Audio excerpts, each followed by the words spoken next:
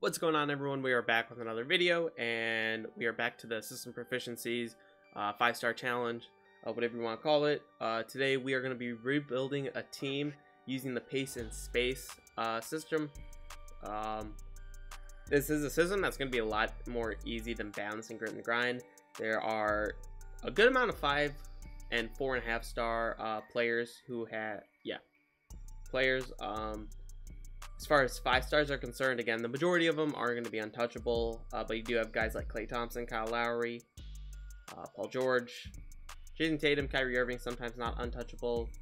It looks like everybody else is going to be untouchable, so hopefully we get a really nice draft pick. But yeah, there are a good amount of 4.5 star and 4 stars, so hopefully we never have to go down to the 3.5 stars. But as far as, you know, the quality of players, you know, these are like, it's basically, you know, the highest overalls are really good in this system. So it might, you know, as much as I want to say it's going to be easy to build around this system, it's going to be hard to trade for a lot of these players, like to get like all these guys on the team. There definitely are some lower overalls that will be easier to trade for. You know, got guys like Draymond Green, who's like a 79 overall, DiVincenzo, you know, he's like a 77. You got guys like John Wall 82, Victor Oladipo, I think he's like an 82, DeJounte Murray 80, Eric Bledsoe 83 and stuff. But yeah, I think this should definitely be easier than balancing grit and grind, so let's just get right into this. Hopefully we do get a high draft pick so we can get one of those really good guys, and it doesn't look like we do, and I just accidentally simmed everything. I didn't mean for that to happen. So I accidentally simmed, but we did get we're just gonna deal with it. I made a mistake, didn't mean to, but we do have Karl-Anthony Towns. Moving to power forward, maybe he goes up to 5-star. Kyle Lowry, he might be safe. Everybody else is definitely not. For sure, no one else is. But let's look at coach game plan. If we move Cat to power forward, we want pace and space. Cat goes to 4.5, so he does have to stay at center if I do want to keep him.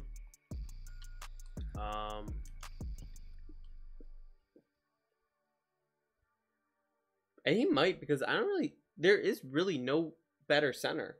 You know, you have Bam Adebayo's 4.5 stars, but there's no 5-star center, so Cat is actually probably safe. All right, we're back. We trade for Jarrett Allen. We still have Rui Hachimura. They're not interested in trade still, but what if we throw in 2 firsts? Still not interested. Let's do 2 seconds. We do have a lot of first round picks now, so let's try the Aaron Holiday now. Let's throw in their worst player, of course.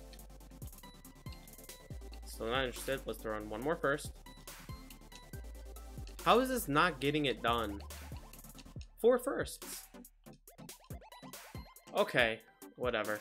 We got Klay Thompson. All right, it might be hard to trade for Jason Tatum, but he is available, so we trade for Mitchell Robinson. We also trade for Jarrett Allen. We also have this very valuable first round pick. They don't want to do that, but they'll throw it. What? LaMarcus Aldridge and Jason Tatum. This is fantastic trade value for later. I'm 100% okay with that. Starting lineup will now have Kyle Lowry, Klay Thompson, Jason Tatum, and Karl-Anthony Towns. Jason Tatum is probably the last 5-star guy we can get for this team, because I'm pretty sure everybody else will be untouchable besides Paul George. But I don't think we can trade for Paul George just because his team is buying. We would have to have an insane trade for him, which now that we have LaMarcus Aldridge might be possible. All right, we're here with Paul George. He's basically he's the last 5-star who's not untouchable. We will have to move him or Klay Thompson to the small forward, so hopefully one of them stays, or they still stay as a 5-star. But we have LaMarcus Aldridge here. We do have 2 pretty valuable first round picks. Didn't think that was going to get done, but we have Kemba Walker too, which gets the trade done, which is really nice. We now have Paul George. We're going to move him to small forward real fast and see if he is still a 5-star. Hopefully he is. Okay, so we have 4 5-stars and a 4.5 star. Again, Cat is going to be the best guy we can get at center anyway, because there are no 5-star centers in this system proficiency, which is kind of weird. I feel like, I mean, obviously if anybody was, it would be Cat, but I feel like Cat should be anyway. But anyway, yeah. Now we have to work on the bench, because the bench is pretty trash. Best starting lineup ever. Terrible bench. Terrible bench. We have no picks either, so I'll see what I can do with this team. All right, we trade up for Nurkic. We're going to try and trade for Chris Paul here. We're not interested in the trade. Let's just throw a young guy in there. Not just Tatum. Frank Jackson? Yeah, Cameron Payne's 2 stars. Maybe he'll move the needle a little bit. Second round pick, probably not going to do it, but they do want picks. They want 2 firsts and a second for Norman Powell. I don't know, I guess he has some trade value. Sure, why not? All right, we're going to try something here. Normally I wouldn't do this, but we're going to trade LaMarcus Aldridge for this first round pick and Cameron Johnson, because they were rebuilding, so I think that really good draft pick will do wonders for that trade. All right, we're back with this trade. We got Bradley Beal and Chris Middleton. We have Hassan Whiteside, who doesn't have good trade value, and Daniel Tice, who won't have good trade value either. But again, that first round pick,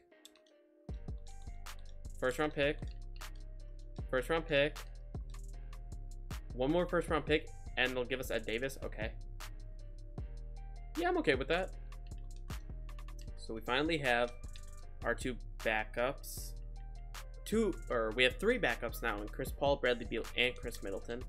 System proficiency is only going to end up being 4.5 stars. This is the bad thing, but we have 1, 2, 3, 4, 5, 6, 7, 8. Yeah.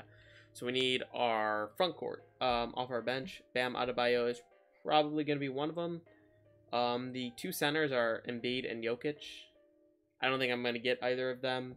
So the next center would be Kristaps. And if we can't get him, then we're going to have to go to the 3.5 stars and get like a Vucevic, DeMarcus Cousins, Tristan Thompson. Yeah, basically every other center is like 3.5 stars. So we're going to try and go for one of the 4 stars or 4.5 stars. Or wait, no, Bam would be our center. Perfect. So we would need a power forward. And for power forward, you guys know, are very hard to get, is Pascal Siakam. Or I guess Kristaps could play power forward too, or Bam. One of the 2, vice versa. But we have like no assets now. Alright, we're going to try and get Draymond Green. We can just do this. Oh my god, we actually got him. I'm fine with him being our backup power forward. I don't really care. He's a 4-star. I just don't have the assets to be able to trade for a guy like Bam or someone like that of that quality. So we are just gonna have to run Draymond Green. Again, he's really nice still anyway. And so now we just need our backup center, and I don't think we're gonna be able to trade for Bam Adebayo or Kristaps. So it is probably gonna have to be a 3.5 star. Probably on the level of like DeMarcus Cousins, who isn't bad. He's still like an 81 overall or something. All right, so we have the final roster. We couldn't trade for Bam. We couldn't trade for Kristaps. So I forget where I last left off. I was just making a bunch of random trades trying to get the Kristaps to work, but we did end up with Steven Adams, who is 3.5 stars, I believe. Steven Adams. Yeah, he's 3.5 stars. So we have Kyle Lowry, Klay Thompson, Paul George, Jason Tatum, and Karl-Anthony Towns all starting.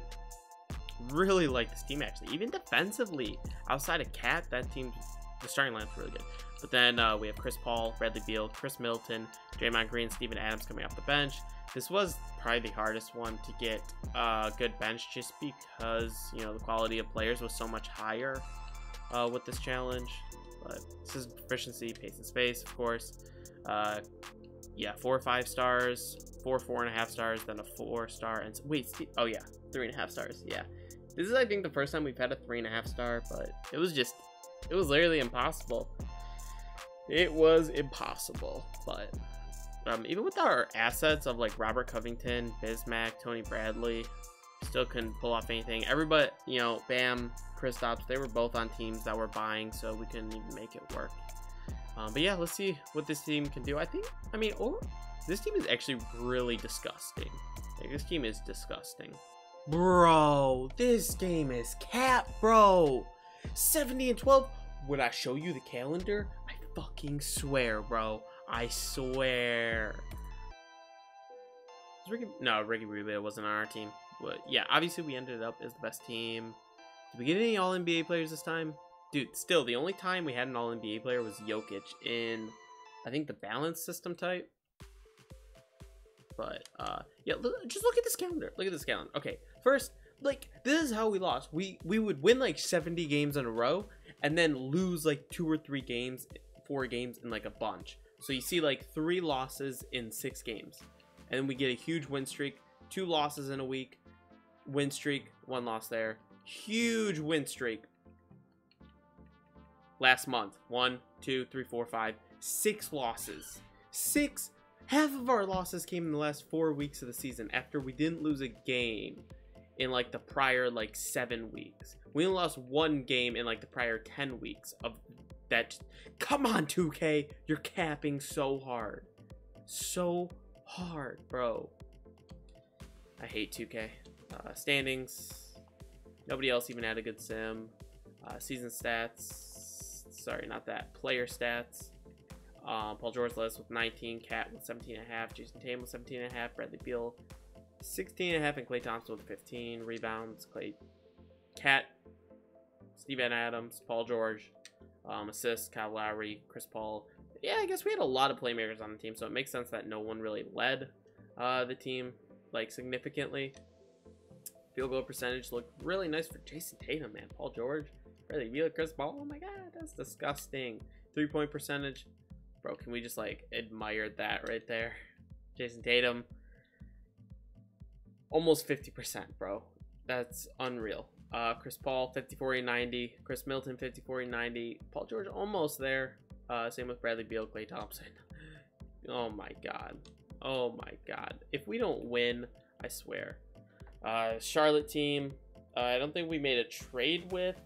We gave him Cody Zeller, so not a significant trade.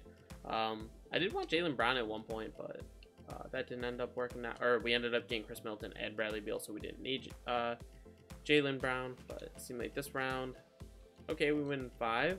We win by 12 in the closeout. Paul George, nope, Bradley Beal dropped 22 and 5. Paul George 18 and 5. We got Milwaukee here, who have Norman Powell. We gave him Norman Powell. We almost traded for Domantas Sabonis like 1,000 times. Let's simulate round there. Woo, they take us to 6. I was not comfy right there. We beat him by 12 again in the closeout. Chris Middleton leads up to 24. Paul George 20. Cat 20. We got Toronto here, who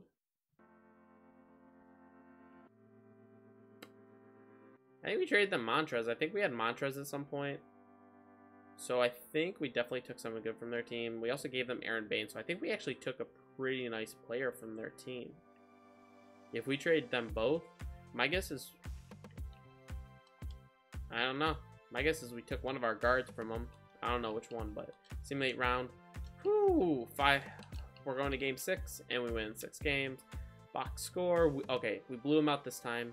Terrence Ross dropped 24 on us, but Chris Middleton 33 and Paul George 27.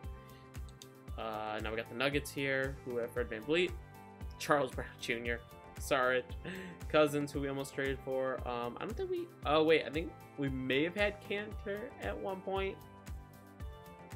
I think we probably took their start. No, they wouldn't have had Fred VanVleet, Jimmy Butler, and a really good shooting guard, would they? No, we didn't, because we didn't take Beal from them. And who was, and Klay Thompson? Did we take? No, we wouldn't have taken Klay Thompson because Klay Thompson was on a rebuilding team. There's no chance Jimmy Butler and Fred VanVleet and Klay Thompson would be on a rebuilding team. But simulate round here, and we 4-1 them. Cat is your finals MVP at 16, 12 and a half. So there you guys go. That was the Pace and Space 5-star rebuilding challenge. We failed. We got 4.5. But, you know, the question we're trying to ask is it possible to even rebuild a team at all?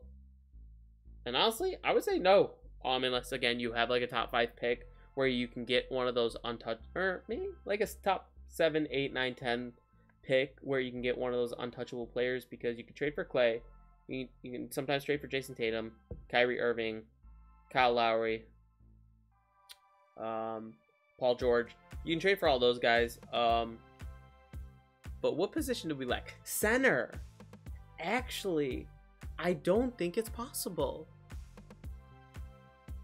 Unless Giannis is a center is 5-star, because as a power forward, he's 5-star. So if you were to move him to center, if he were to be 5-star, then it would be possible. Or, you know, if you were able to move Anthony Davis to center and be 5-star, it would be possible. But if those two guys moved to center weren't 5-stars, then it is actually impossible to do this challenge. It is impossible. So, given everybody's current positions, I would say it's impossible. Let me actually find what team Giannis is on. Giannis, or Anthony Davis. Giannis or Anthony Davis. Did I pass them? Okay, Anthony Davis is on the Rockets. Wait, so we have the Rockets, and then... So Rockets and Wizards. So we're going to control both the Rockets and Wizards. And see, because honestly, this might be an impossible one. We got the Rockets here. Roster. We are going to change his position to center. Giannis, we're going to change his position to center. Then we're going to go to system proficiency, post-centric, pace and space. We have to move Giannis to center. Okay, so Giannis is 5-stars. Anthony Davis is 4.5-stars. So the only way to complete this challenge would be to have a top 3 pick where you could choose Giannis. He usually goes like number 1 or 2. You know, it's like Luka's right there, him. I want to say they're usually the top 2 picks. So unless you have a top 2 pick, maybe top 3, to get Giannis, you cannot complete this challenge because he's the only guy who has a 5-star proficiency. Wait, this is 7 seconds. Shoot. Okay, Anthony Davis does work too. So I think you can get Anthony Davis top 5, top 6. So unless you, again, so the only way to complete this challenge is to get Giannis or Anthony Davis. So unless you get that, there's no way you can complete this challenge. So yeah, I hope you guys enjoyed. I don't know which one's next. We got perimeter centric. Yeah, I got the players for perimeter centric, post. Yeah, next one is, oh, and triangle. I don't have post centric yet, but I have triangle and perimeter centric. So we're probably gonna do perimeter centric next, which does look not possible. I'm looking at it right now. It does not look possible. It's like Giannis